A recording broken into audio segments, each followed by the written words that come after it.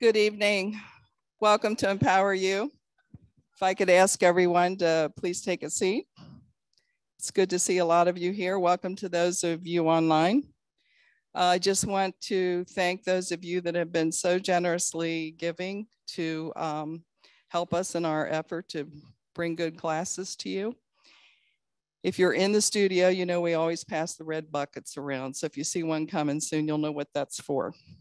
I just want to remind you also tonight, if you have any questions and you're in the studio, please raise your hand so one of us can bring a microphone to you. If you're not talking into a microphone, the people online can't hear you, and many of the people in the studio can't hear you. That goes for comments also, if we can get a microphone to you if you just have a comment. I want to talk a few minutes about the upcoming classes.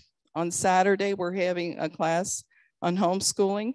Thea Shoemake, who has raised her kids in homeschooling, is going to be teaching that. If you know anybody that's even thought about grandkids or a neighbor or anybody that's even thought about homeschooling and they think they're not sure if it's for them, this is the class to tune into, either online or come to the studio, because this will help you decide whether or not this is a good fit for your family.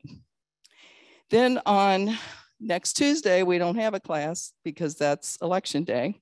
So I want to encourage those of you, even though it's an off year, to go out and vote. On Wednesday, we're going to have Bellwether Blues. Jonathan, I know I'm going to butcher his name, Jakubowski, something like that. He's written a book on Bellwether Blues, and it has to do with millennials leaving the left and what that means, and how to talk to millennials. So it'll be a very interesting class. Before him, we're going to have Kelly Coles. I believe she's a former school board member, but she does do school board member training. And then on Thursday, we're going to have a class on Booker T. Washington. Professor Gregory McBrayer from Ashland University is coming down here to talk about Booker T. Washington and his life. We do have posted on the website 2 documents about Booker T. Washington that the speaker asked us to put on there and ask you to read ahead of the class so that you would have a better understanding of what he's talking about. And then also that night, we're going to have, before Booker T. Washington, Corinne Vidals, and she is going to be talking about the backpack bill. I don't know if you know what that is, but my understanding is the backpack bill is if you have a child in school and let's say $25,000 goes to that public school for that child, and you want to take that child and put them in another school, private school, homeschooling or whatever, the money would go with them. So I don't know where they are on that. I don't know what the chances are of that passing, but it's a good bill. Tonight, we're going to have our managing board member, Dan Regenold. He's going to be talking about wage and price controls for about 20 minutes. And before he gets started on that, we're going to do our door prize drawing. So get out your prize tickets.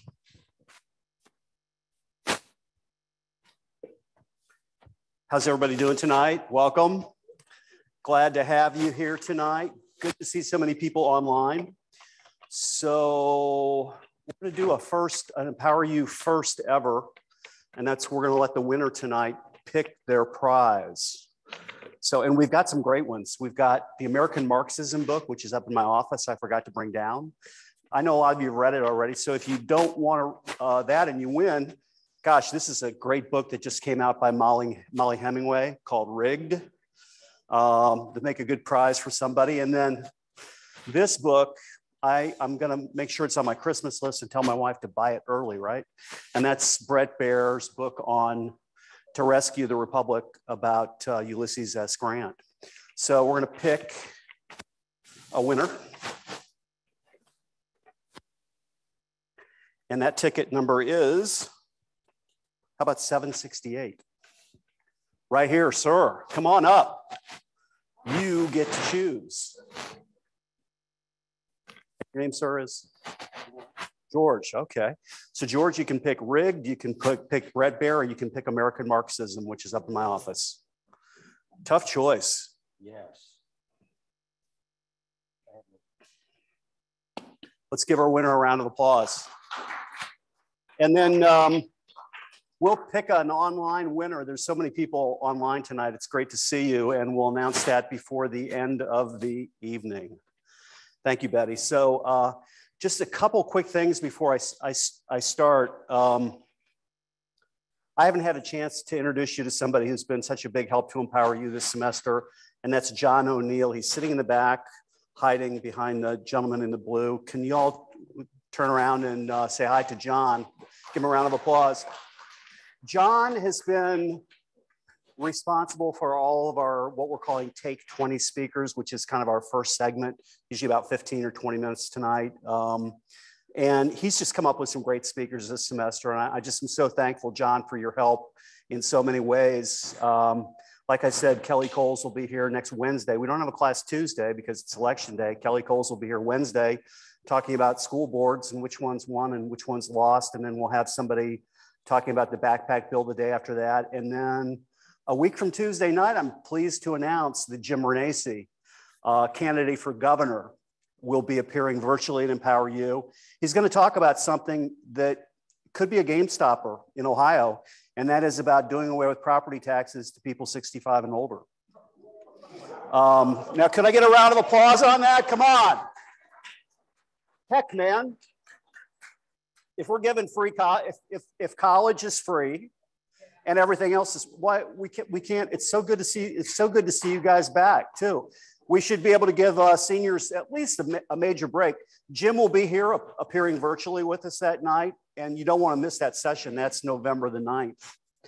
The other big announcement that I wanted to make tonight, I know that several of you have been following my efforts, many people's efforts to stop critical race theory in the state of Ohio.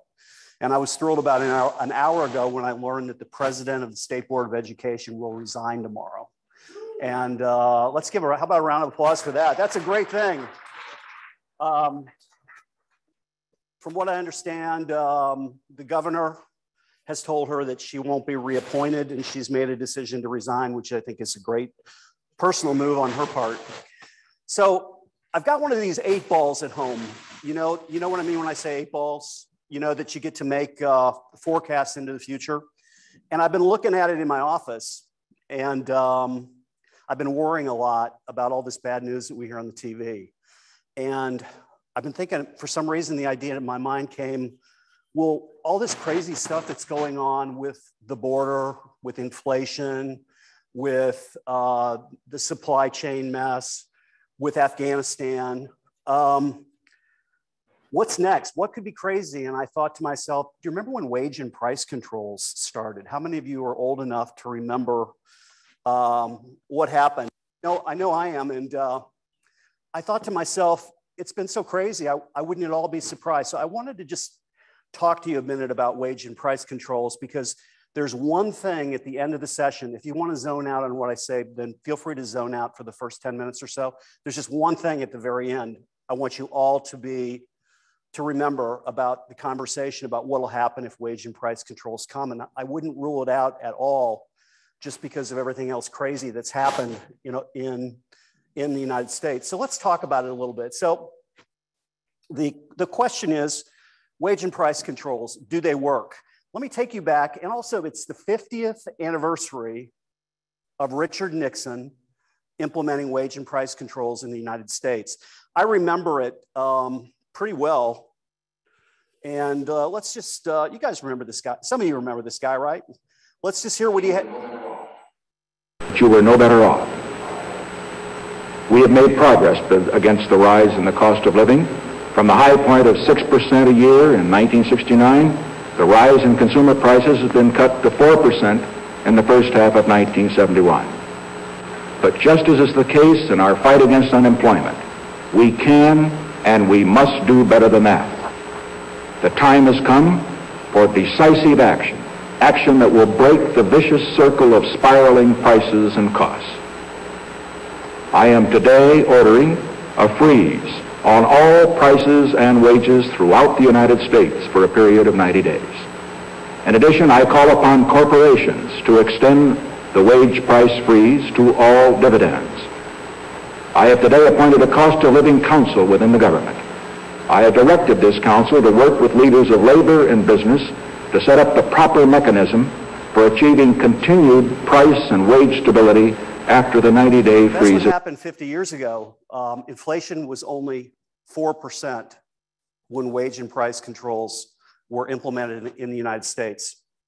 So how does inflation really happen? It's simple. It's what you know. It's just the cost of production rises. Like here at Frame USA, we make frames out of wood. When the price of wood goes up, well, what do we have to do? We do what we did this week. We raise prices. And when we raise prices, and everybody raises prices like McDonald's and Chipotle and everyone else, then workers feel these cost of living rises. And so they come and they say, we need more money to live. And that one thing just feeds another, and wages just keep rising. And that's really what causes inflation. So how is inflation measured? It used to be measured, it used to be straightforward. But then the government got involved, as it usually does. There used to just be a basket of goods with like 280 items in there. And every month they would just measure that basket of goods. Simple, right? Makes sense. Well, some economists got the idea, and what's included in that is really everything. Food, beverages, cereal, milk, coffee, housing costs, bedroom furniture, just about everything. For those of you wondering how big of a component gas is, gas comprises 6% of the cost of living index. But the goal is to keep inflation to 2%. There's also something called a producer price index, which is, as a manufacturer, I'm more worried about. But there's been a big controversy on the cost of living index because there's new methodology. And what it's called is changes in purchases by consumers in response to price changes. And here's how it works. So let's say you're used to having filet mignon on Friday night for dinner. It's your favorite thing you want to eat. Filet mignon goes from $15 a pound to $20 a pound. So since money's always tight, you make a decision, well, I'm going to go to buying ribeye steaks. And the ribeye steaks are only $15 a pound. Well, the way the CPI works, since it's the same price, they don't count that as an increase at all. It's kind of government math. And so most people believe there should just be a standard basket of goods measured forever, but there isn't. And many economists believe that the actual CPI is about twice what it is. So the CPI right now is 5.39%. Many people believe it's actually about twice that. And remember, the government wants to keep that rate down because they link Social Security and a lot of transfer payment programs to the cost of living index. So, yeah, I don't know who that is, but okay, great.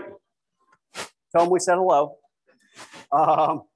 So the economic term for wage and price controls, it's called an incomes policy. They go back in time forever.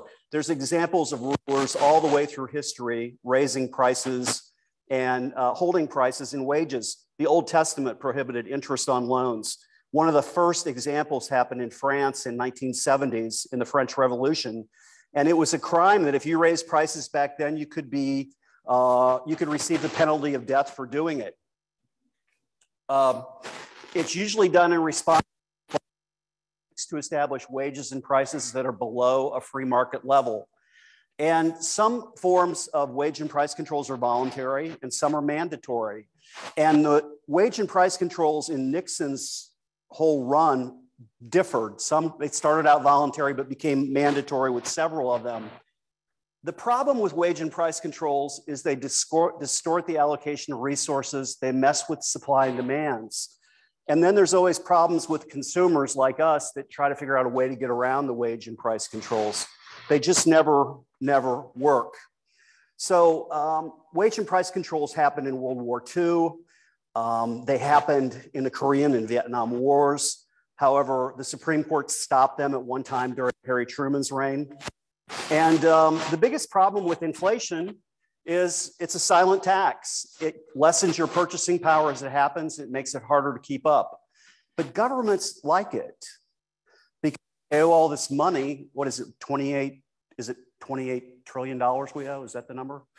And if there's inflation, they can pay that money back in dollars that don't cost as much. So in some cases, it can be a good thing for them. So Nixon, in 71, 50 years ago, he announced at the end of the Bretton Woods gold standard, you guys, gold used to be important, it used to mean something. At the end of the gold standard, he was worried about inflation, so he imposed a 90-day wage price freeze. It was only 4% when he did that. And the concern was that Nixon thought there'd be a large inflation increase due to the gold standard. Everybody almost in the United States 50 years ago applauded it, thought it was the right thing to do, thought 4%, how could we exist with a 4% inflation rate? And at one point there was a wage and price commission, pay standards, and many people thought the wage and price controls Nixon put in were because of Vietnam, but they weren't. We were really only spending about 10% of our GDP on the war. And inflation last month was 5.39%. So what were the results of the wage and price controls 50 years ago? The long-term effects were destabilizing. After the initial price controls were relaxed, overly expansionary policies pushed inflation even more. You started to have grocery stores, their shelves, stuff on the shelf disappeared like now. Americans protested the controls. Things got so bad that Businessweek editorialized in favor of semi-permanent wage and price controls. When Jimmy Carter took over in 1977, now this is 6 years after the initial set of wage and price controls. There were wage and price controls for those 6 years.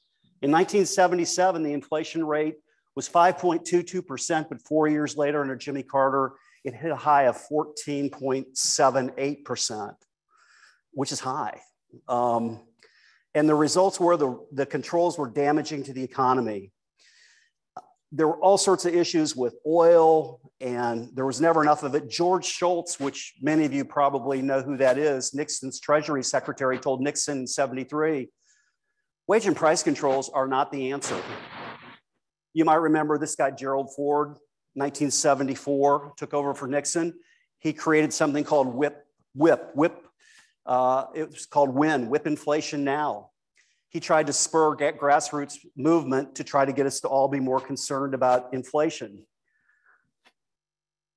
And the lasting results were inflation came roaring back. It persisted through all of the 70s. And it's something Milton Friedman said. We'll hear from him just a short clip in a minute. But he said, a tight lid on a boiling pot can only contain the steam for a certain amount of time before it boils over. And once it boils over, it's hard to ever get it back. It was only when the Fed chairman, Paul Volcker, really tightened monetary supply to a point where interest rates were so high that he was able to get inflation back in control. A lot of businesses went out of business then. They couldn't borrow money. They couldn't expand. It was a terrible time. An example, this was the first house I bought, 1983, Dunkirk Road, Baltimore, Maryland. I went out to get a mortgage, 13.75% interest on my first mortgage. Just to give you an idea what that means, what could happen if inflation just keeps going and gets out of control, that meant my monthly payment was $780.63. That would compare to like a 3% interest rate now of $282.47, $500 a month difference. Now the house prices were a lot different then, but I want to give you a sense, if inflation gets, if it's 10% now, I think it's probably maybe higher, don't you think? When you go out to the stores and you see everything that's going on, that when it gets that high, it's almost impossible to ever get back. It's so hard. There has to be hardships. There have to be people that people are hurting. This is a guy that I love listening to, and just a short clip. This is Milton Friedman talking about wage and price controls. Yes, sir. Let me see. My question was economists have been speculating the issue of reestablishing price and wage Jay, can you start that? I guess you just commented on that. Would you like to elaborate on that a little further? I am afraid that the chances that we shall have price and wage controls are unfortunately not negligible. It is a device that governments have repeatedly resorted to try to cover up the effects of their own policies. It is offered as a cure for inflation. It is not a cure for inflation. It has never been a cure for inflation. It is an alleged cure that is far worse than the disease.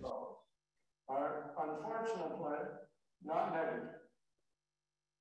It is a device that governments have repeatedly resorted to try to cover up the effects of their own policy. It is offered as a cure for inflation. It is not a cure for inflation. It has never been a cure for inflation. It is an alleged cure that is far worse than the disease. When dealing with inflation, wage and price controls are far worse than the disease. So this is the one thing, you guys have to be my educators if things get really bad out there. And this is the one thing I want you to take from my message tonight. There's never been a period of wage and price controls that have not been followed by a period of hyperinflation or inflation. Never, under any circumstances throughout history. If this inflation thing continues and gets out of control and wage and price controls are put on, and by the way, my required reading article to you tonight talks about how the Fed is already looking at ways they can, on their own, control important prices for fuel, food, raw materials, metals, natural resources, home prices, and wages. So it's already on the drawing board. We'll have this for 10 years, just like we did in the 70s. And I just want you to all put that on your 8 ball and understand if you're a business, raise prices now. Don't get stuck. Don't get stuck on the back end. And if you're a consumer, do whatever you can to protect yourself, because it could go on for a long time. Be prepared for it and don't get caught behind the 8 ball. And I just wanted to share that with you from 50 years ago. So I've had so many people tell me how excited they are about tonight's class and about, I'm excited to have our speaker, Luke Perry, here. Luke and I met over the summer, and he was so helpful helping me write and do some things on a couple of campaigns we're working on. So he is an entrepreneur and a Cincinnati native. He'll speak tonight about Mark Levin's book. Luke became involved in community politics in 2020 as he witnessed the rise of CRT and the abuse of government's emergency power surrounding COVID. Now Luke writes the weekly email for Empower You Sister Group, and he engages with his local, state, and federal government representatives on a regular basis to discuss important issues. Luke is board chairman of the Ohio Valley Associated Builders and Contractors, an organization of nearly 300 businesses. He's active in family, general contracting, and also active in the Goring Center at UC. In his spare time, Luke enjoys exercising, competitive shooting, hunting, and bothering his wife. Luke, come on up. Welcome to Empower You, Luke Perry. Thank you. We're glad to have you. Thank you, sir. Much appreciated.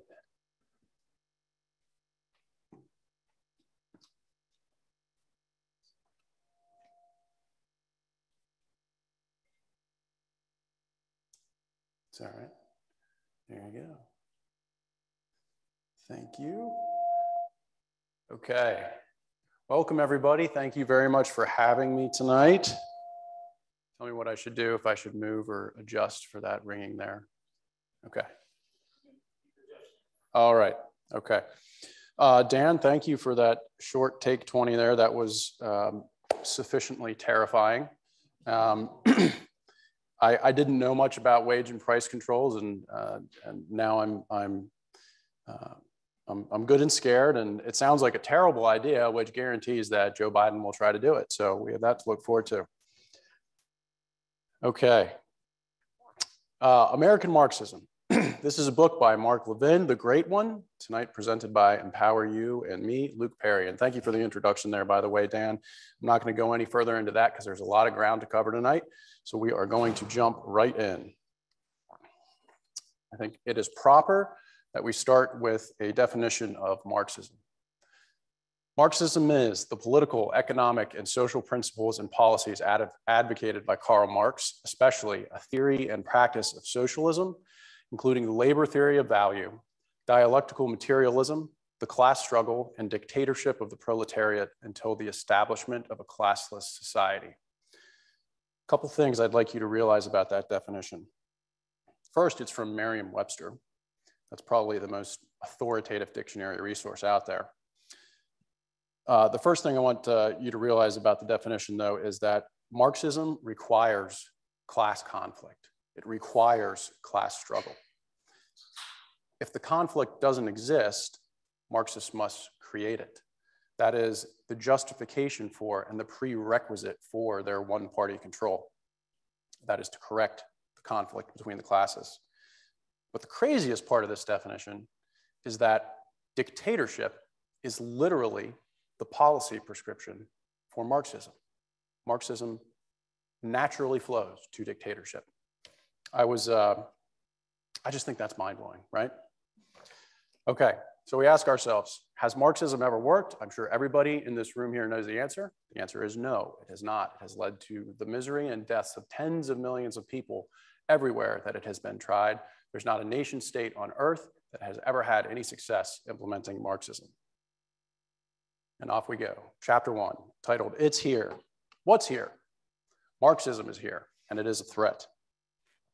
Marxism is in the newsrooms, it's in schools, it's in universities, it's in corporations, it's even in the Oval Office. American Marxism, Levin says, is the application of core Marxist teachings to American society and culture. But Marxism is still an unpopular term today. So what do Marxists call themselves today? How about BLM, or progressives, or the Squad, or environmental justice movement? All of these groups have different top-line monikers, different top-line agenda items. But if you read past the first paragraph of their manifestos or founding documents, you will start to see that all of their policy pursuits coalesce around the central themes of Marxism. Who is the enemy for Marxists? Levin answers this for us in chapter 1. He says that Marxists direct their wrath at the existing society and culture, which must be toppled if life is to have meaning and start over in a newly minted egalitarian paradise. Finally, a pretty obvious characteristic of Marxism, it cannot tolerate political competition. Do we see any evidence of leftists, Marxists today, doing things to try to eliminate their political competition? Social media, tech censorship, yeah. How about the people in government directly acting to eliminate their political competition? Trying to take over all federal elections with the HR 1 bill. That's a great example. How about the threat to eliminate the filibuster? How about the threat to add states to cementing a Democratic majority in the Senate that will likely never be undone? Stacking the Supreme Court. Tons of examples. One of my favorites is the Democratic senators actually writing open letters to cable carriers like AT&T and Comcast saying, after January 6th, then they said, what are you going to do about carrying conservative news networks on your platforms? And don't you bear some responsibility for carrying conservative news on your platforms after January 6th? If that's not a thinly veiled threat from the government to try to eliminate their political competition, I don't know what is. Okay, so who supports Marxism? Levin says that Marxism and its oppressor versus oppressed formulation is especially seductive to the malcontented, disenchanted, and disaffected. For them, individual liberty and capitalism expose their own shortcomings and failings. So basically, people who support Marxism tend to be people who are dissatisfied with their life for one reason or another. But instead of looking inward and evaluating, asking tough questions like maybe, okay, what decisions have I made that put me in this dissatisfactory place? What actions have I taken that have put me here? Instead of looking inward, they look outward and they blame this nebulous oppressor that they call the system. The system has victimized them. Despite all of the evidence that shows that the American system has served hundreds of millions of people so well, it served all of us so well, but the Marxist doesn't see that. They see themselves as the victim. And they're quite selfish because their solution is to destroy the system and take away the good service that the system did for all those hundreds of millions of other people. Well, it didn't do that good service for this Marxist over here. So his solution is to blow it up for everybody else. It's like a petulant child with a toy almost. If he can't have it, he's going to break it so nobody else can have it. So at heart, Marxists might try to convince you that their political perspective is one of selflessness and sharing and the collective, but it's really just about the selfish, most selfish political ideology that you can come by. All right, to close out chapter 1, Mark Levin talks about the purpose of this book. He says the purpose of the book is to awaken American patriots to the threat of Marxism. He asks us to acknowledge and label American Marxism for what it is in order to unify around fighting in it. I think that's pretty important. Naming something and labeling something accurately is very important today. We see our language changing so rapidly in front of our eyes. We have tons of new pronouns to deal with. And here's a really interesting example about how quickly definitions change. I don't know if any of you remember the Supreme Court hearings for Amy Coney Barrett. She was being asked a question by Mazie Hirono from Hawaii. And in Coney Barrett's response to the senator, she used the term sexual preference. At that moment, she was raked over the coals then by Mazie Hirono, who said, or rather declared, that sexual preference was an offensive term. Hours later, Merriam-Webster changed the definition of sexual preference on their online dictionary and included a notation to suggest that this was an offensive term or a pejorative term. That's how quickly language is changing today. And that really highlights why it's so important that we accurately label all these special interest groups that are centered on Marxism as what they really are. They're Marxist organizations. They're pursuing Marxist goals. We need to be as precise and as accurate and convey as much information as we can with the words that we use. So just as Levin implores you to start describing these groups as Marxist, so do I. Chapter 2, breeding mobs. This chapter has got a lot of quotes from the founders of Marxism and the expositors of Marxist ideology. It focuses on a few different things. The mindset of the supporters of Marxism. It focuses on the tools used to effectuate Marxism in society. And note that Marxism requires the sacrificing of individuality for the complete acceptance of the creed of the group. This is kind of the technical way that Marxism is applied. So mass movements, that is a tool for implementing Marxism. Political mass movements seek to devour an individual's identity and assign a group identity because people are much easier to control when they all think the same. But that group identity part is very important. Black Lives Matter is an example of a subgroup identity within the larger Marxist movement, because BLM, their top line agenda is race issues, but their demands quickly go beyond the issues of race into the usual Marxist demands for things like the destruction of existing society. And that very same play is applicable to each of the groups that we're going to talk about tonight, whether it's Black Lives Matter or environmental justice or the gender theory people. It's all the same. Different top line item, but at the heart of it, they're all trying to put forward Marxist principles and bring those to realization. Marxism is a religion. A lot of the quotes in this chapter have a similar theme. We talked about the sacrifice of the individual for a group identity and complete dedication to the cause of Marxism. In fact, a lot of the prolific writers and expositors of Marxism, they invoke religion frequently. And when I say they invoke religion, I don't mean that they say Jesus would want us to be a Marxist, because Marxists actually despise religion. They detest religion. But what they do is they draw comparisons to the devotion of religious people, and they advocate for that same type of devotion to their Marxist causes. And we actually see this on the left today quite a bit. The left is becoming increasingly secular, and religion was a big part of everybody's life, decades ago. Now that the left is becoming so secular, something is going to take the place of the spot that religion used to fill. And it's pretty obvious that that is quickly becoming politics and political causes. Politics is the new religion of the left, and it's got a pretty Marxist bent to it. This is exactly what the founders of Marxism would hope to see today, is politics playing such a outsized role, especially on the political left. Brainwashing, another tool of Marxism. The Marxist movement relies on experts or intelligentsia engaged in developing and spreading utopian fantasies. Where do all of the Marxist think pieces come from today? Where do they come from? What's the source? Universities, tenured professors. They write all of the think pieces that are featured in the news articles. It's people like Ibram Kendi, Nicole Hannah-Jones, Robin DiAngelo. They are the intelligentsia that are forwarding the ideas of Marxism.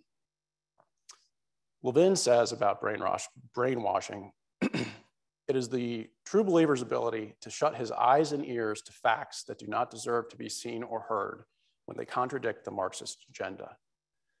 That is how, that ability right there, that's how you end up with these ridiculous scenes of the CNN reporter standing in front of a burning building at a BLM riot while claiming that things are mostly peaceful. We have a lot of examples of things like that happening today in our society.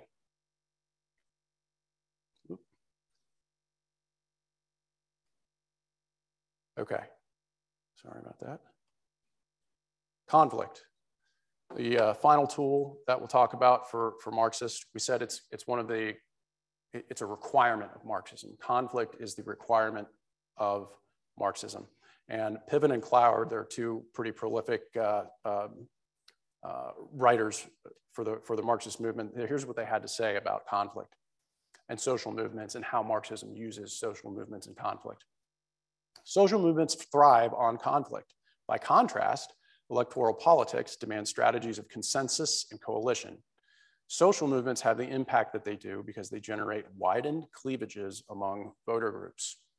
So I don't know that you can paint a clearer picture of the goal of how Marxism is to be implemented. It says it all right there. It's basically screw negotiating and coming to an agreement. The Marxists want to drive a wedge between people and set people against each other to the point of destruction.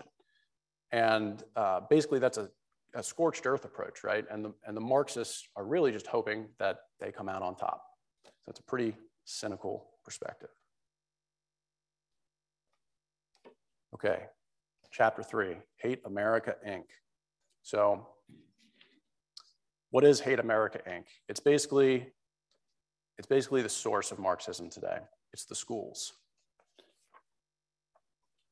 Lenin, Mao, and Pol Pot, the most horrific Marxist leaders that have ever walked on this earth, they all experienced their shift towards Marxism during their higher education experience. Marxism survives in academia. It's kind of like a parasite. It goes from woke professors to indoctrinated students, and then indoctrinated students, some of them become teachers or go to other places in society. They carry that indoctrination with them, often down the line to younger and younger pupils. And that is how Marxism propagates. And that's why today in some of our local schools, we're starting to see things like critical race theory and other Marxist ideas. They're starting to come up. That's how they got there. It's a school thing. Remember, Lenin said, "Give me just one generation of youth and I will change the world." Marxists and the left recognize how important education of the youth is. And it's time that we recognize that too and take back control of our educational system. Finally, this last quote here. The ultimate purpose of public education is to subsume the individual's will into the general will. Now, you might think that a Marxist wrote that, but actually no, that is Levin. Levin wrote that in this book, and he's right about that. We all want our kids to learn to be kind and to respect one another and learn basic life skills like reading and writing and communication and science so that they can become capable individuals. But we don't want them learning to hate their country and to see everything through such a jaded lens as Marxism requires. It's up to us where the aim of education is, and it's time that we put a little more effort into directing that aim. Okay, a lot of talk about free college right now. I think the Democrats are trying to get that into the reconciliation bill that hopefully won't go anywhere. But I know that that is a line item in there. Now, Levin keenly observed that the push for free college by Democrats is just really a push to indoctrinate more people with leftism. So that doesn't sound so good anymore, does it? Now, when people would approach me and talk about that free college proposal in the past, I would summarily dismiss it as that's absurd because it's financially irresponsible to ask the American taxpayer to pay for the education of 75 million people under the age of 18. It's just not possible, it's not doable, and I would discount it based on the financial perspective. I never really thought more about it, but that's a great point by Levin.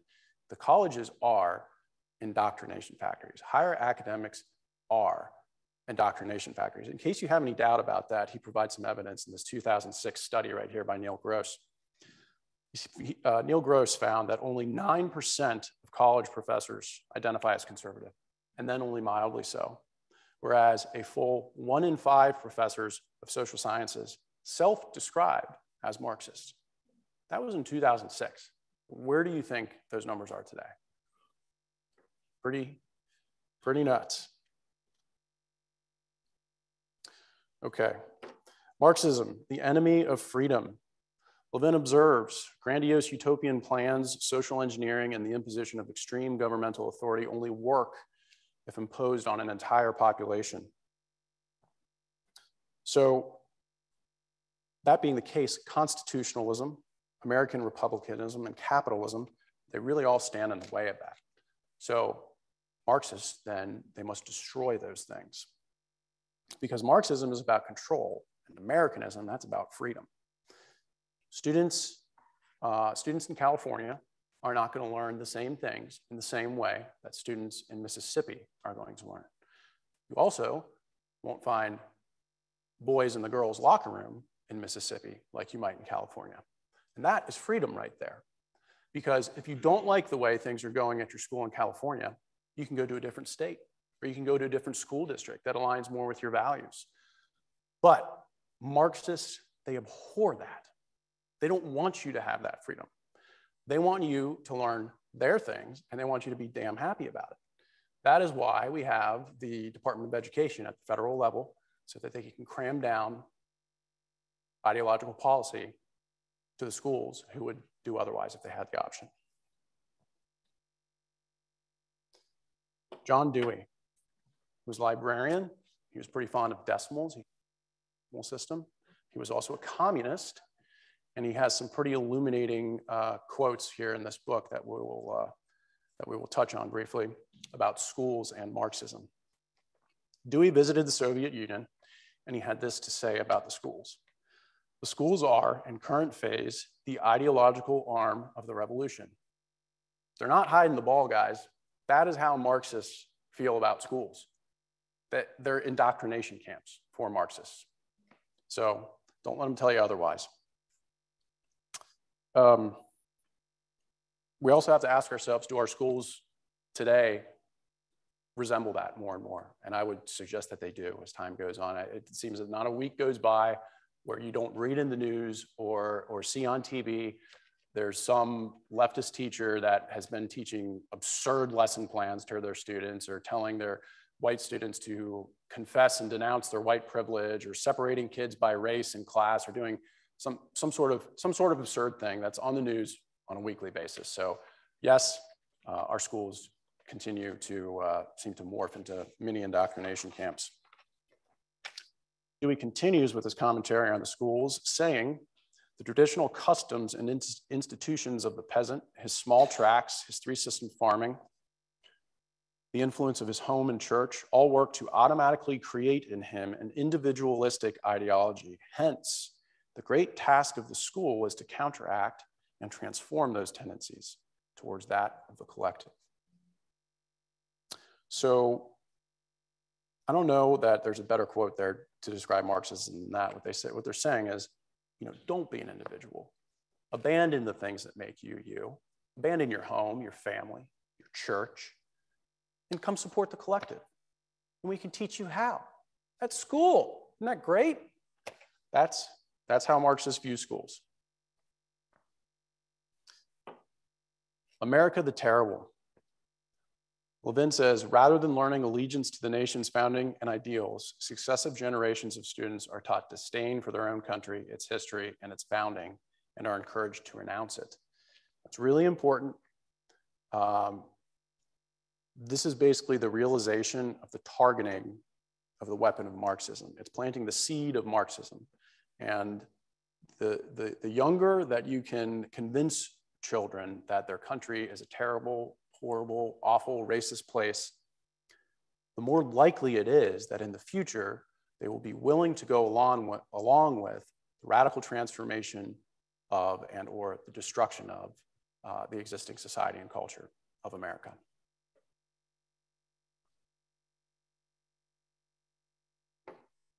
Jean Anyon, she had some interesting things to say about education. I call this saying the quiet part out loud. Here was her quote. We need to move our work beyond the classroom walls and into the worlds in which low-income Black and Latino immigrant students live.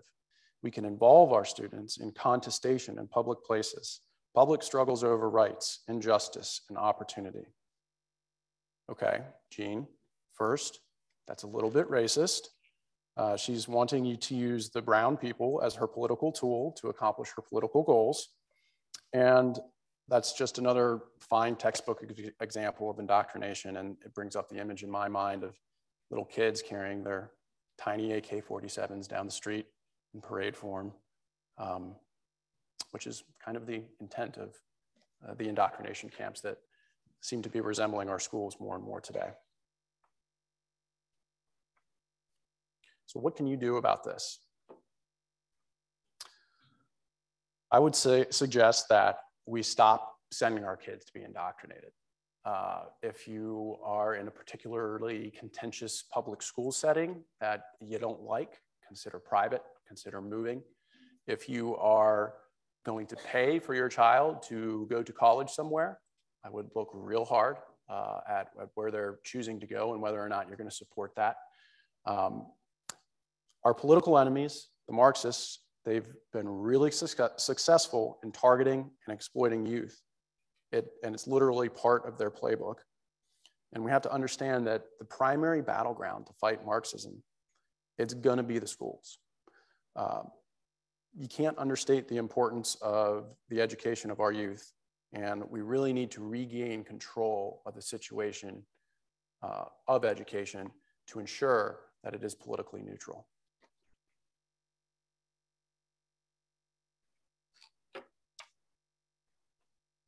Go. There we go. Okay. Chapter 4, racism, genderism, and Marxism. This chapter is about all the subgroups, all the victimized classes of people that are being co-opted into the American Marxist movement. We're going to talk about BLM and critical race theory, and we're actually going to focus on those.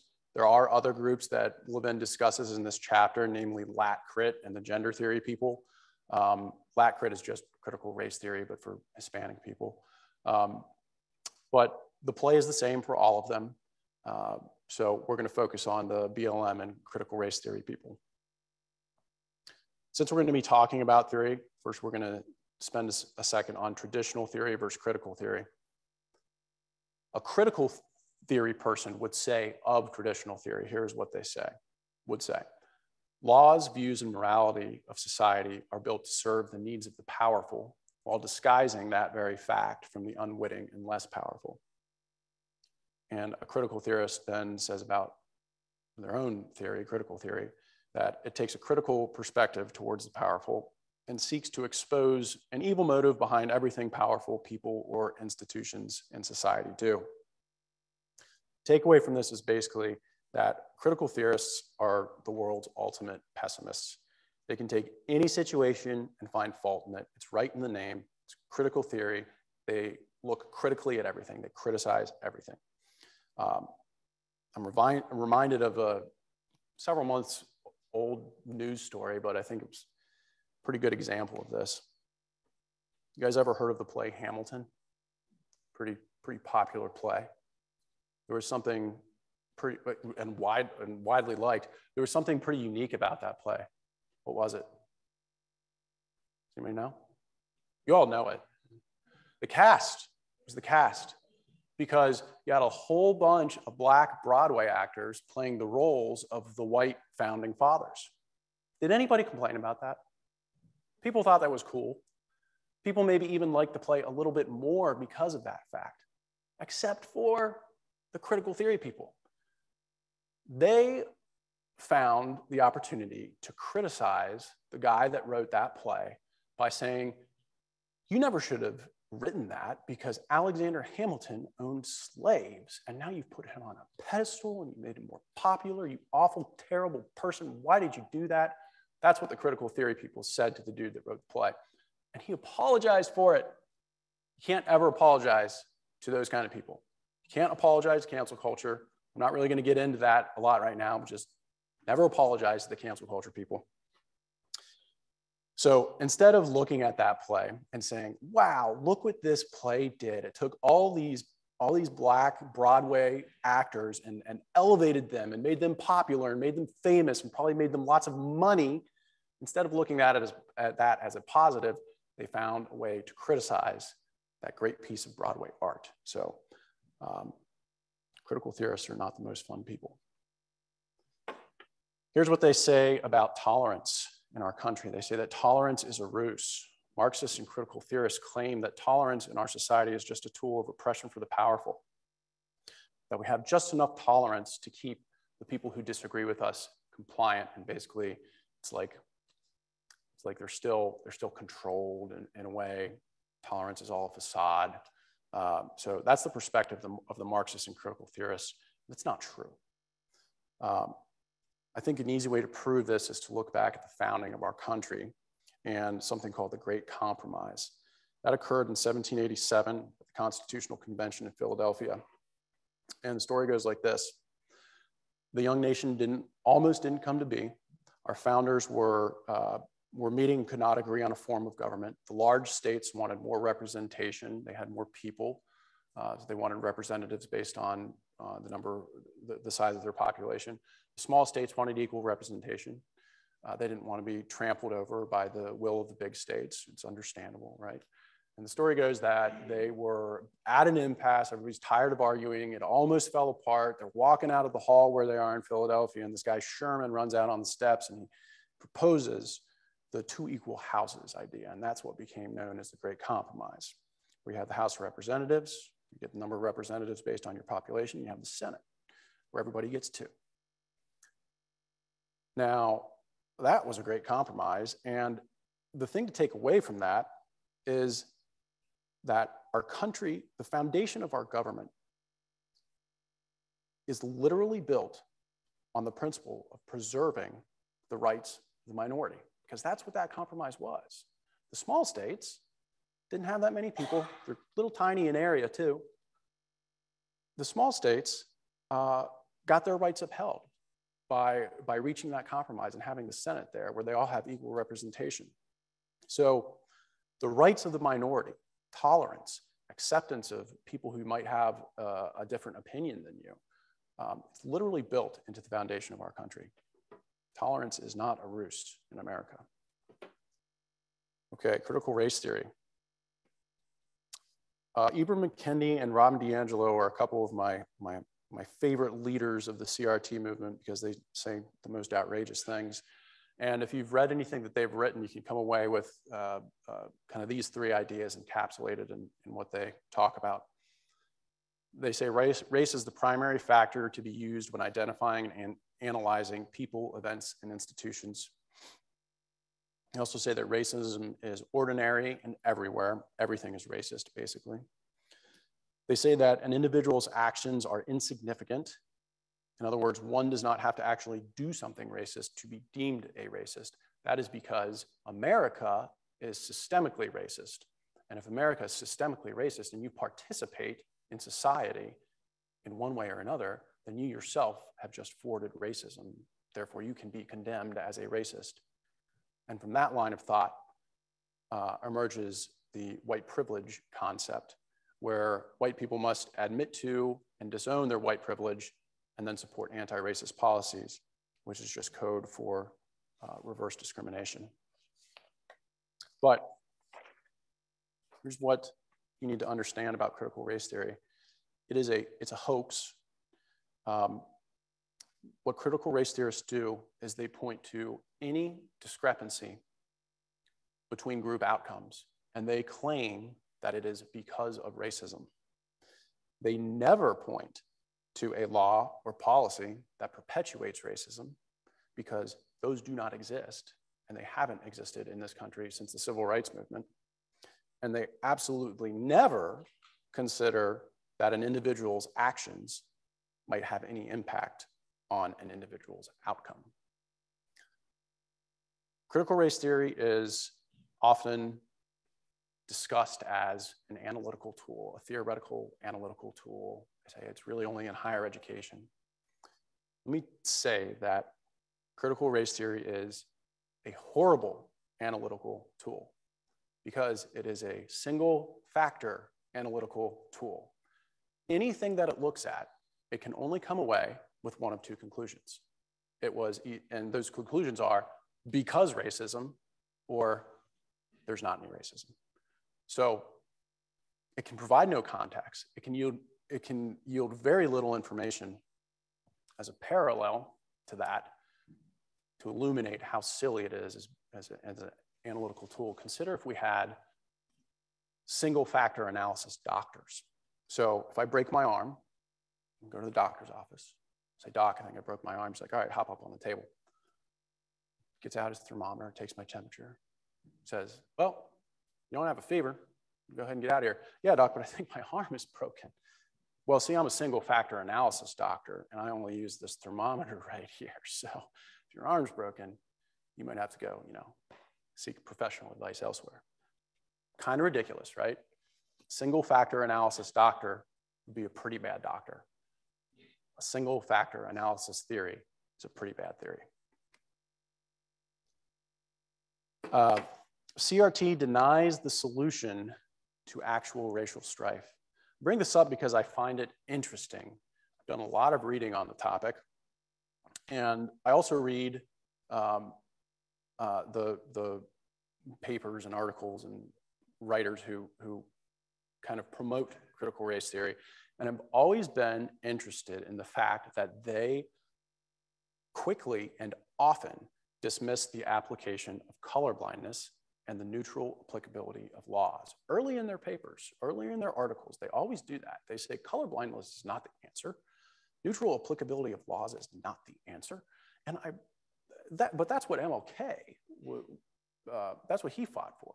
That's what he realized was the solution to the racial strife. And the fact that critical race theorists today are so quick to dismiss it, it's almost like it's a distraction tactic where they so quickly want to sweep it under the rug. They feel they must address it, so they do it quickly at the beginning of their articles, and then they don't mention it anymore. I always just found that interesting, and I bring that up today in case you do some reading about critical race theory. I want to see if you observe the same thing. Okay, BLM. Black Lives Matter is Marxist. How do we know that? They told us. Patrisse Cullors, the founder, when she was interviewed several years ago, she was asked about the ideological framework for Black Lives Matter, and she said, we have a Marxist ideological framework. And something about Marxist ideology and Black Lives Matter, it attempts to destroy the nuclear family. That appeared originally in the founding documents of Black Lives Matter until about a year ago or something. They started getting some bad press from that. And they removed that from their website. But that concept, destruction of the nuclear family, is a common Marxist theme. By destroying families, people have no alternative source to get what families provide, which is acceptance and support. Humans seek that. If you don't have a family to get it from, you're going to seek some other group to get it from, and the Marxists hope that you will get that from the collective. Now, it's not just special interest groups like BLM that had in their political agenda destruction of the nuclear family. The government is also taking a shot at destroying the nuclear family. Can anybody think of some ways that they're doing that right now? It's a pretty obvious one that they've been doing for years, and that is that welfare payments to single parent families are higher than welfare payments for two-parent families. If you wanted to promote stable family structure, the payments would actually be higher for families where there were two parents instead of single parent families.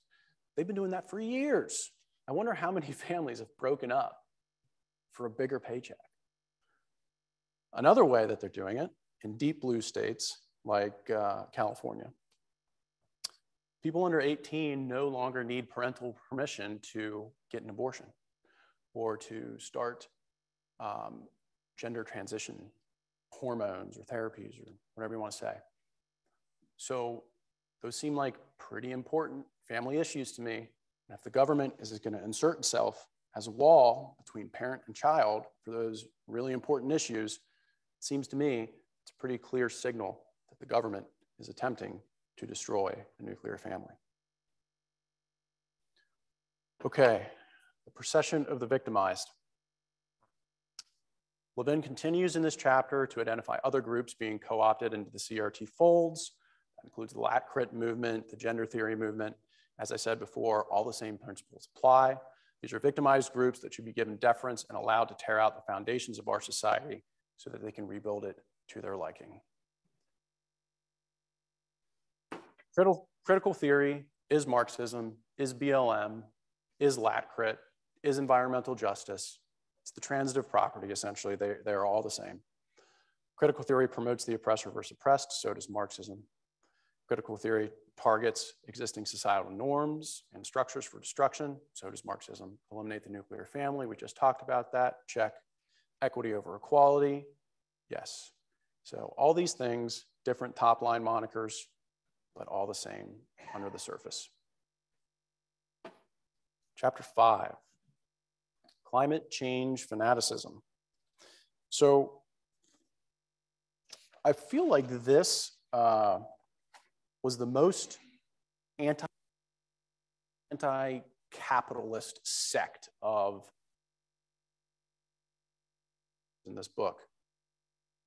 So I wanted to bring up this point that Levin raised before we get into the meat of the chapter here. He says, economic freedom and political freedom are intertwined.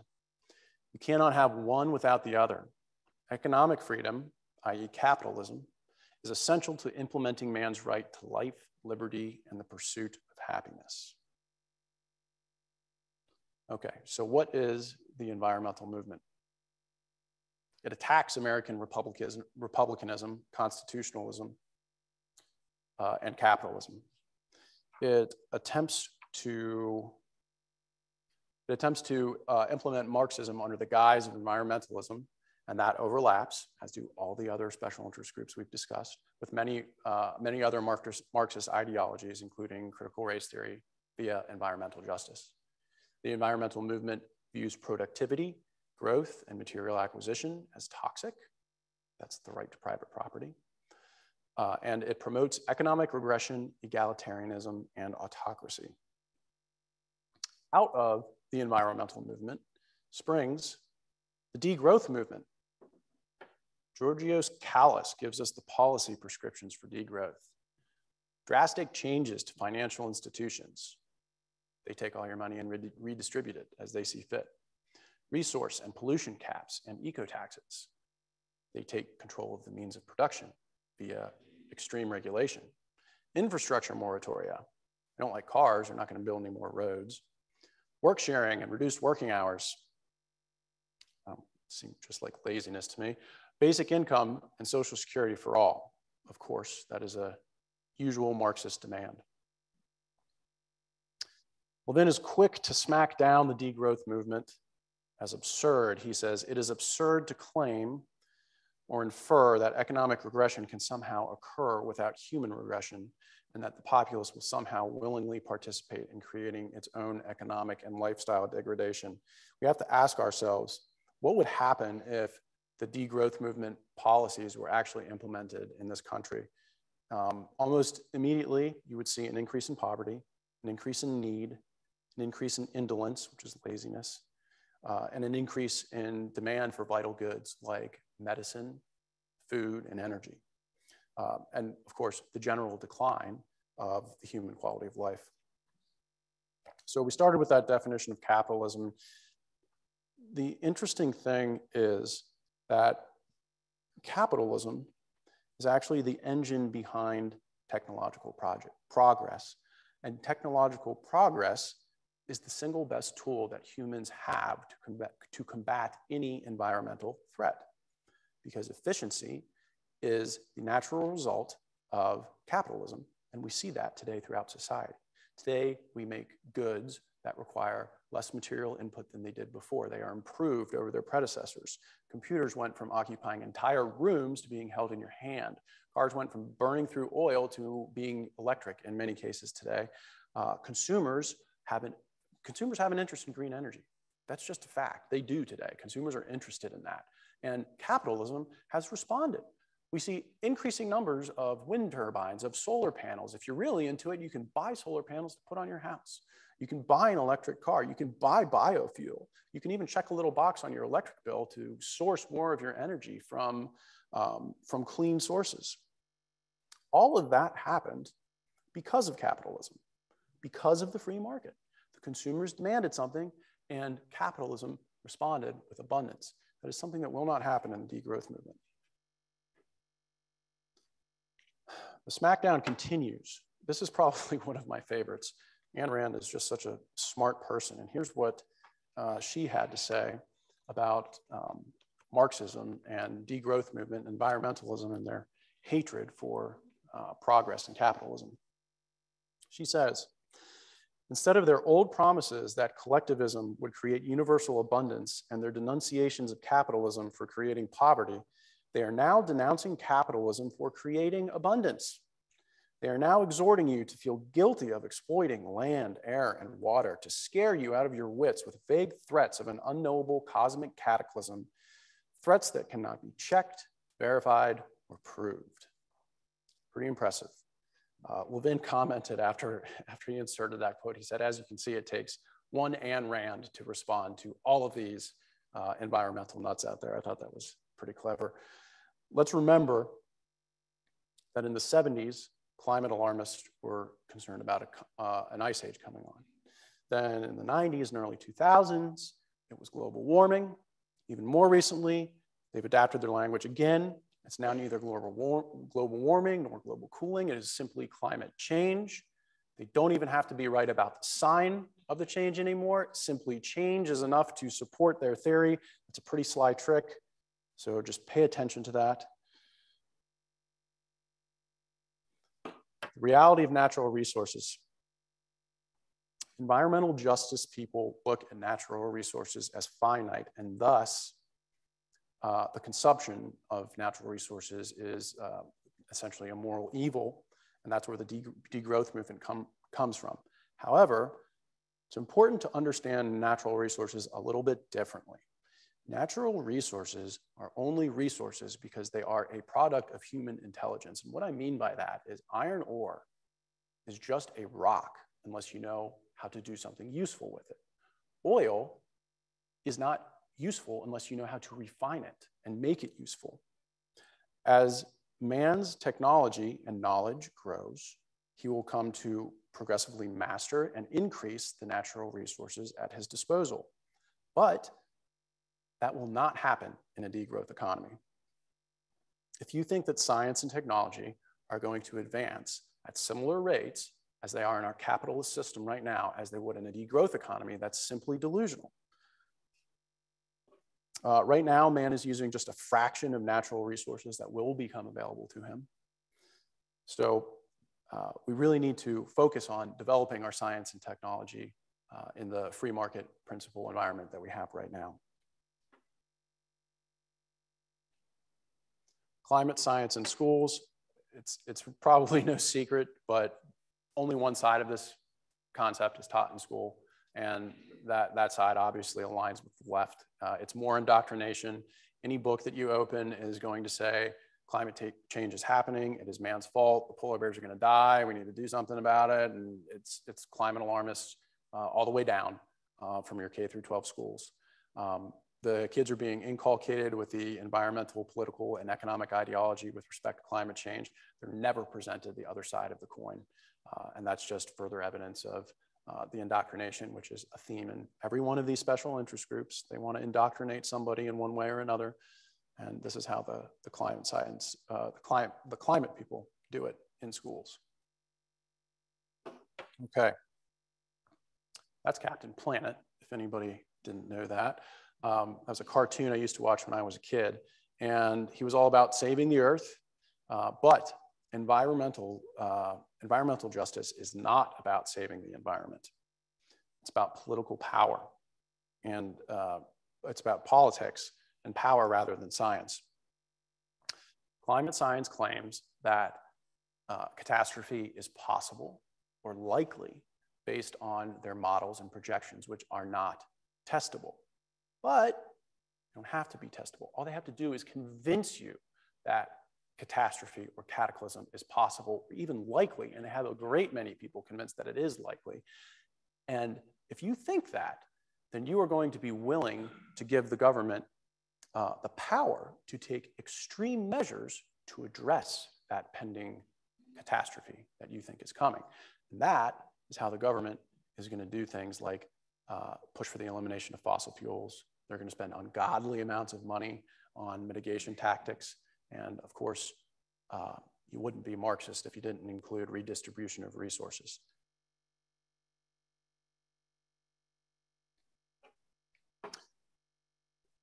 Recurring theme, environmental justice equals Marxism equals critical race theory. David Pellos sums this up nicely for us in his quote.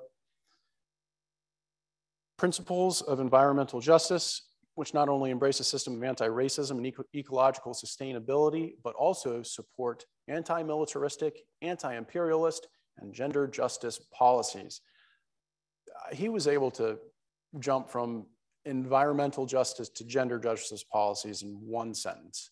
These things are kind of far away from each other. It's kind of impressive. It just shows how deeply intertwined all of these movements are when you get to looking at the basic Marxist theories that they coalesce around. All right. On to chapter 6, propaganda, censorship, and subversion. Journalism is no longer journalism. It's propaganda now. Journalists shape the news around their own ideologies and opinions, and they've really abandoned the role of reporter for that of social activists. Examples of what I just described. Everybody probably remembers the COVID death count on CNN disappeared the day that Joe Biden was elected.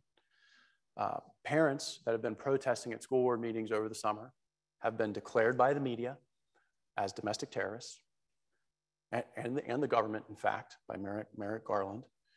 And there's a near constant attack on red state COVID policy, but only attacks.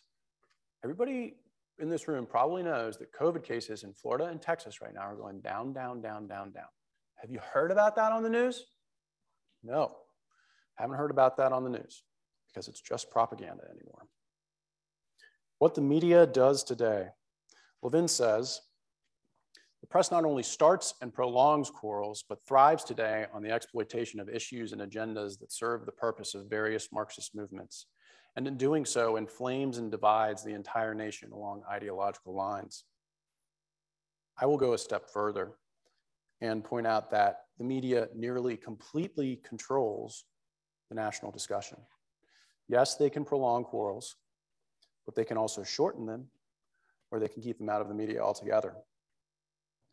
We saw during Donald Trump's presidency the Russia hoax covered on all of the major networks every single day. For 4 years, we saw that. Joe Biden royally screwed up in Afghanistan like 6 weeks ago. He got Marines killed. He left people behind. He abandoned allies, and it's not even in the news right now. The issue about the Dave Chappelle comedy special has been covered for a longer period of time than Joe Biden's withdrawal, catastrophic withdrawal from Afghanistan. That is a demonstration of power that I don't really have my head wrapped around, that the media can control the narrative to that degree. It's quite impressive. I wish I had a better understanding and answer for you, but something for everybody to consider. Pseudo events. These are staged press events. Instead of reporting facts, the media infuses pseudo events with their own ideology. They are intended to deceive, control, and direct people and are critical to promoting Marxist and totalitarian movements. Everybody knows what that picture is. That's a recent example of a pseudo event. Of course, that's the Border Patrol guy who is on his horse, and the claim was he was whipping Haitian migrants. Remember that after this news story broke, Joe Biden was on TV within hours, slamming his fist on the podium and saying that these Border Patrol guys, we're gonna punish them. This is not us, this is not American, we're gonna punish these guys. Like 2 days before, Joe Biden killed an entire family of Afghans with a Predator drone, an entire innocent family of Afghans, like 2 days before. And he has the gall to get up a few hours after this story breaks and say that he's going to punish the Border Patrol guy. Well, who's going to punish the people that blew up that family in Afghanistan? Incredible double standard.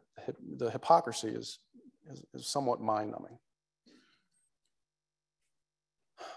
Okay, public journalism. This is a new spin on the press. It's the new way that the press see themselves. Public journalism is not reporting, but it's encouraging activism. Only the kind of activism that the left likes, though. Of course, if you remember that lockdown protests were awful and horrible, but BLM protests were mostly peaceful and largely forwarded and praised by the media. Journalists will say of public journalism that it is not about politics or ideology, but it's about problem solving and serving the community. And as I said, it's the new way that journalists view themselves. See, it's them serving the community. It is them helping us because they are the specials. They are our betters. They're smarter. They are our saviors. That's why I picked this guy holding a book and a pen. You know, he's a saint or something like that. And that's how journalists now view themselves. They're here to save us because we're not smart enough to make our own decisions. And I think this phenomenon has kind of blossomed out of the 2016 election. I think that during the 2016 election, you saw a whole lot of journalists sever their commitment to objectivity and impartiality when Donald Trump emerged as a serious candidate.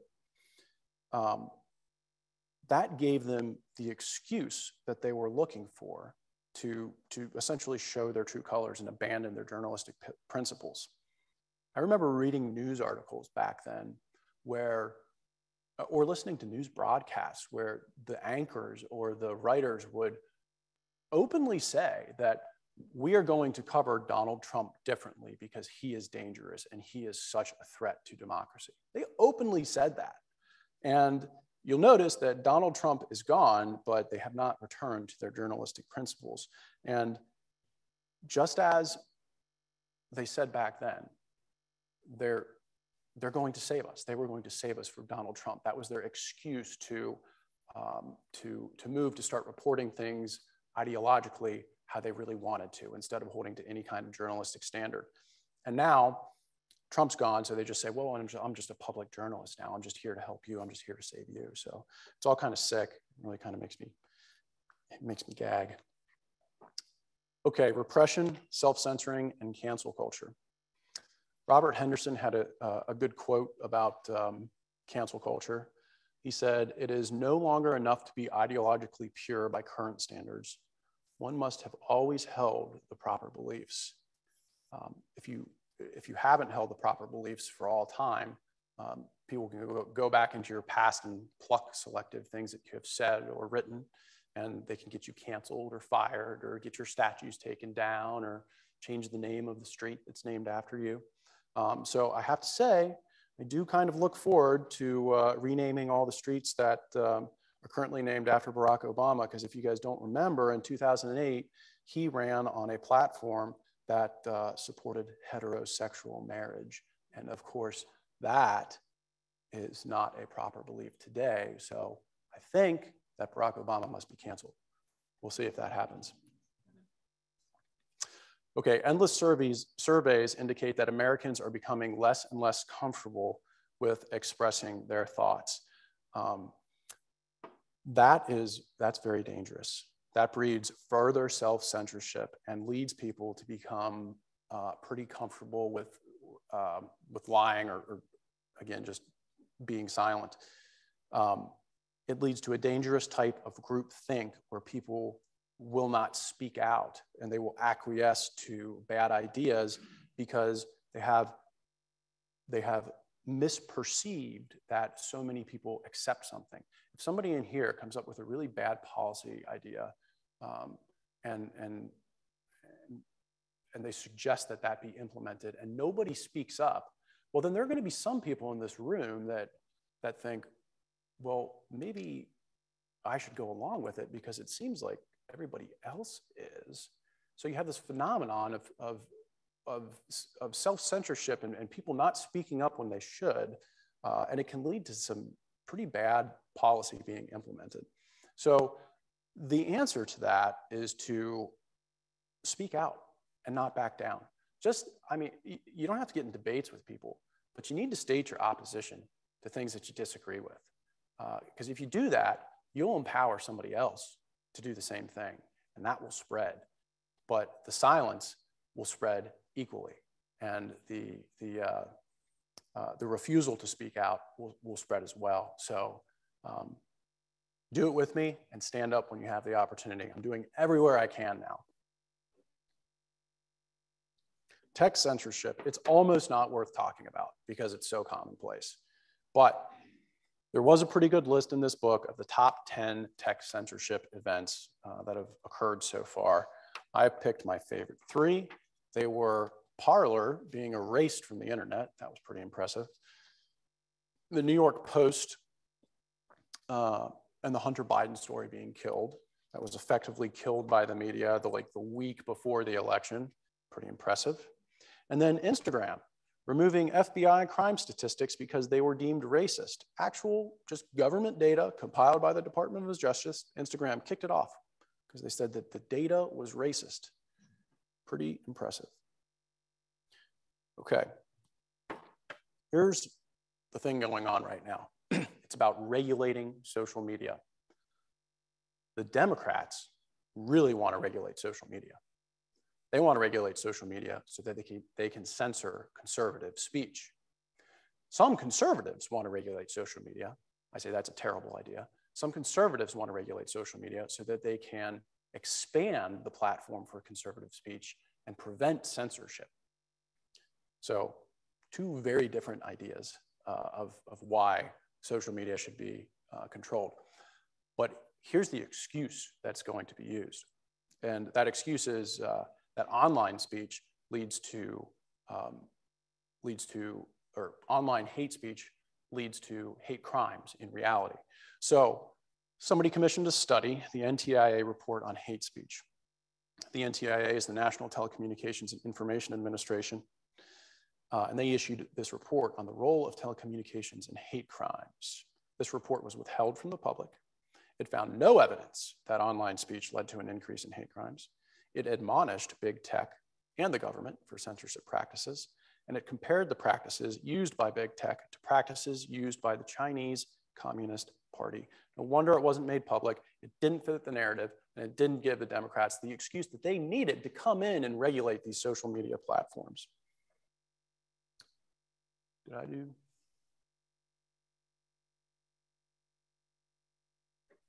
I don't think I did that menu. There we go. Okay. Okay, so the conclusion of this chapter. Levin sums it up really well. The intersectional movements that form the core of American Marxism are largely supported by the Democratic Party and promoted by the media. Of this, there can no longer be any doubt. Therefore, speech, debate, and challenges to Marxist-centric ideas are not tolerated. The purpose is societal and economic transformation. The means are social advocacy and activism. Opposition must be denounced, besmirched, and crushed. That's censorship. Thomas Paine, The American Crisis #1. I hadn't read this until I read this book. The first time I read it, it got goosebumps. So I will read it to you guys here tonight. This was written about probably the most trying time in the Revolutionary War, when in the winter of 1776, when George Washington and his men were at camp and freezing to death and eating their horses and a bunch of other nasty stuff, apparently. Here's what Thomas Paine said. These are the times that try men's souls. The summer soldier and the sunshine patriot will in this crisis shrink from the service of their country. But he that stands by it now deserves the love and thanks of man and woman. Tyranny, like hell, is not easily conquered. Yet we have this consolation with us, that the harder the conflict, the more glorious the triumph. What we obtain too cheap, we esteem too lightly. It is dearness only that gives everything its value. Heaven knows how to put a proper price upon its goods, and it would be a strange thing indeed if so celestial an article as freedom should not be highly rated. I call not upon a few, but upon all, not on this state or that state, but upon every state. Up and help us. Lay your shoulders to the wheel. Better to have too much force than too little when so great an object is at stake. Let it be told to the future of the world that in the depth of winter, when nothing but hope and virtue could survive, that the city and the country, alarmed at one common danger, came forth to meet and repulse it. Got goosebumps again. It's a really good letter from Thomas Paine.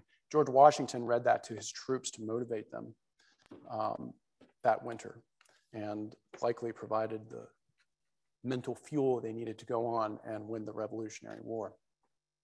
I read that to you now so that you get energized about these tactics that Levin suggests we can use to help fight Marxism today.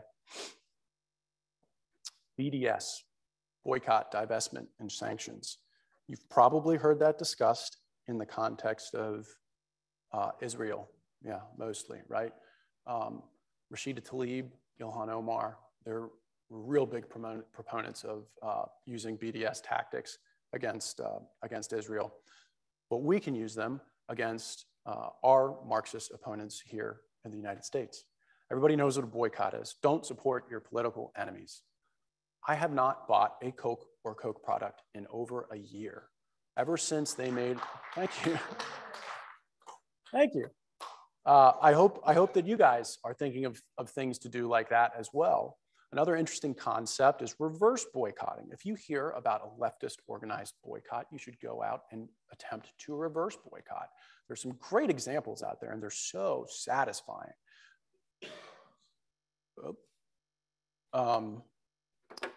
The Goya food CEO said that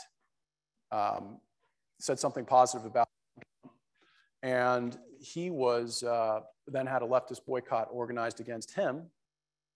And people said, no, we're not going to allow that. And they went out and they bought all the Goya products off the shelves. They literally sold out stores.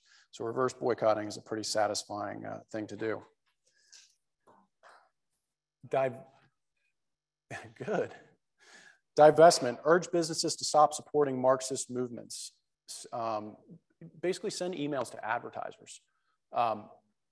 If the New York Times has like people on staff that just watch conservative news and read conservative news. And when they see something that they think is objectionable enough that they can seize on it, they start inundating the advertisers of that Tucker Carlson show or that Laura Ingraham show or whatever.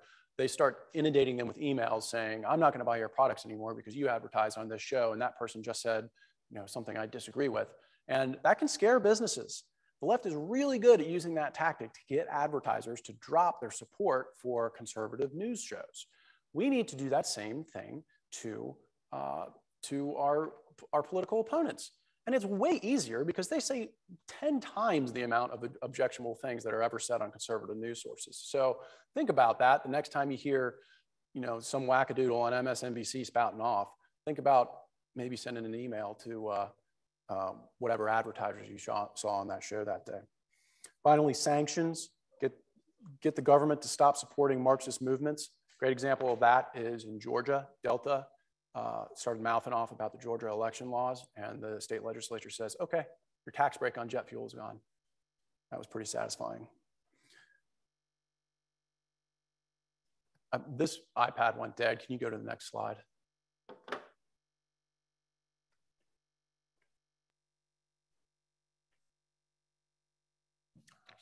Education. Okay, a couple things you can do in education. Go to your local school board meetings. I started doing it. It's a fun time. Basically, I feel kind of bad for school board members because they kind of have to just sit there and listen to everybody complain about them, but it does let them know what's on your mind, and they can certainly be fun in this day and age. Enlist a lawyer in your community if you find something going on in your schools that you think is illegal or wrong. A lot of lawyers will do pro bono work. The left is great at filing lawsuits for the drop of a hat. Conservatives do not use that tool nearly enough.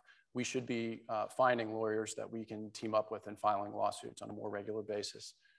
I know that several have been filed through the StopCriticalRaceTheory.com sister organization of Empower You. So take an example from that. Finally, do not send your children to Marxist colleges. Don't send them to Marxist public schools. Just stop feeding that fire. And I know we're short on time here. So my last slide is we have to win elections and hold our politicians accountable. It seems today that the pendulum swings wildly leftward and it never really returns to the right. I think Donald Trump is the only person in my recent memory who had moderate success pushing the pendulum rightward when he was able to cut taxes and he ordered critical race theory banned from all government federal training. But even he didn't do enough. I remember this scenario in 2018 when the House was on the line, right? The Republicans had the presidency, the House, and the Senate in 2018 midterms come up. And we were hoping to hold on to the House, and it didn't happen. And before the election, I was listening to all these politicians, all these people talk about how they thought that the midterm elections weren't going to be secure, that there was going to be, some people voting in these elections who shouldn't be voting. And I got so angry at those Republicans saying that. I thought, you guys just had 2 years to do something about securing the elections, and you didn't do a darn thing about it. That burned me up. So we have to win elections, and then we have to hold those people accountable and make them do what we want to do. One more slide, just a few final thoughts, be really quick. Okay, Marxism is bad. I know that's a groundbreaking thought. It rejects individual freedom. It requires destruction of the free markets in existing society. It eliminates rights, including the right to private property. It is censorious, it is not tolerant, and it thrives on conflict. Today, we are mired in special interest groups that are forwarding Marxism. But below their top line moniker, they are all pushing for the same Marxist goals. Finally, start labeling these leftist movements for what they really are. They are Marxist. Thank you all very much. It has been a pleasure.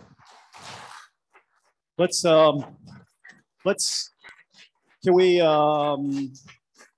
take a couple comments, questions? Sure. Anybody have anything they want to right here? I'm Cheryl. Hi, Cheryl. Why would you keep calling everything Marxist? Why don't we just call it communist? Don't more people understand communist philosophy than they would understand Marxist philosophy? That is a good question. Thank you. I suppose that I called everything Marxist because I'm presenting Mark Levin's book, and that's the term. And that's the term that he uses. I don't disagree with you that perhaps communism would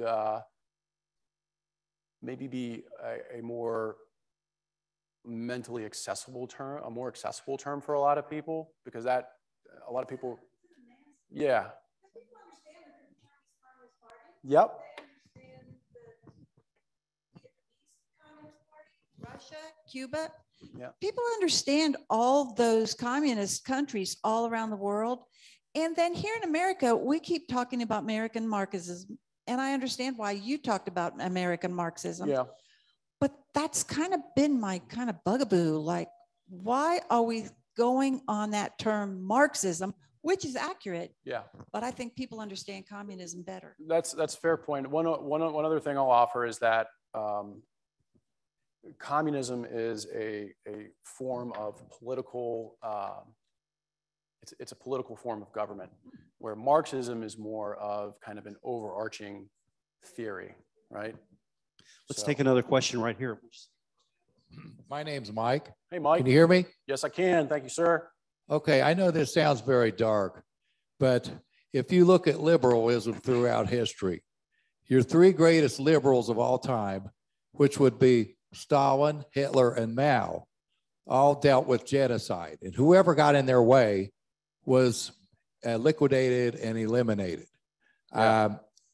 How soon do you think the left is planning to actually eliminate people that they don't like, and especially Christians and especially patriots? Well, I think they will have a pretty hard time of that. It's interesting that the tools that you would need to actually do something like that, they despise, right? Because all those people that you just mentioned, the left, they despise the Second Amendment, and that's why we have the Second Amendment to protect ourselves from things like that from happening. Those people do not possess the same tools, so they cannot use those tools against us to inflict that kind of damage. But I will comment on one thing that you said, that the liberals are the threat. And you mentioned the Marxist leaders that we talked about. I would say that liberals aren't a threat in that sense. Liberals are actually people that value freedom. These Marxists do not. Marxists do not value freedom, and the people that you described are Marxists. There's a big conversation going on today that liberals actually need to split from the radical left of their party, because what you're seeing right now with this push towards censorship and push towards control and push towards eliminating minority rights in the Senate, those are very illiberal ideas, and liberals should not go along with that. They should separate themselves from the radical left and start voting for principles and policies of freedom. One last question that's online in the back, Luke. Quick question online. This person is wondering, does Levin paint a picture of how our economy theoretically would be structured under Marxism? Wondering if it would be probably not, the actual seizing of private property, but maybe state corporatism like we see in China. Yeah, in this book, Mark Levin did not really do any supposing on that, but I think any trait of the government beginning to inch toward complete control of the means of production, the economy, is going to be done through heavy-handed regulation. And Dan just mentioned that the Fed is considering ways to do wages and price controls already through the tools they have. So I think you'll start to see a slow encroachment and the hands of government tightening around individual rights in that way. Let's give our speaker one last round of applause. Thank you so much. Thank you.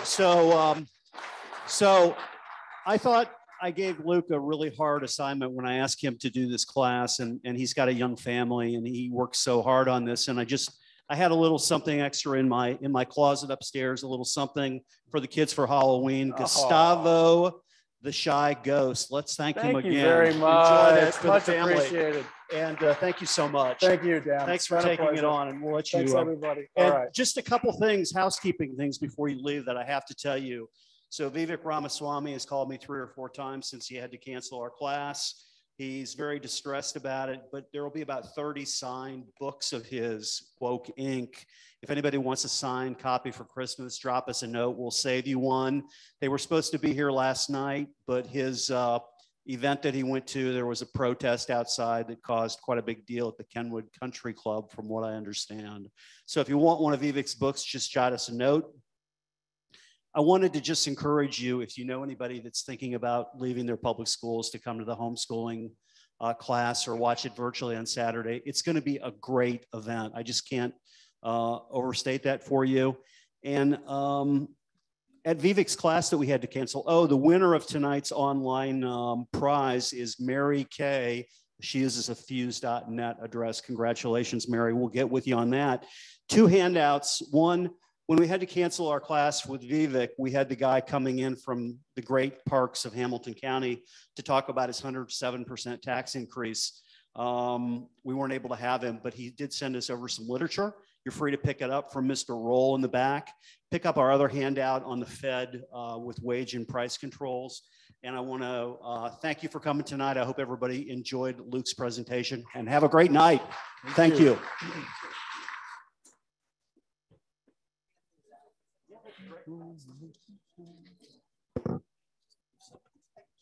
That was fun, dude. Thanks again.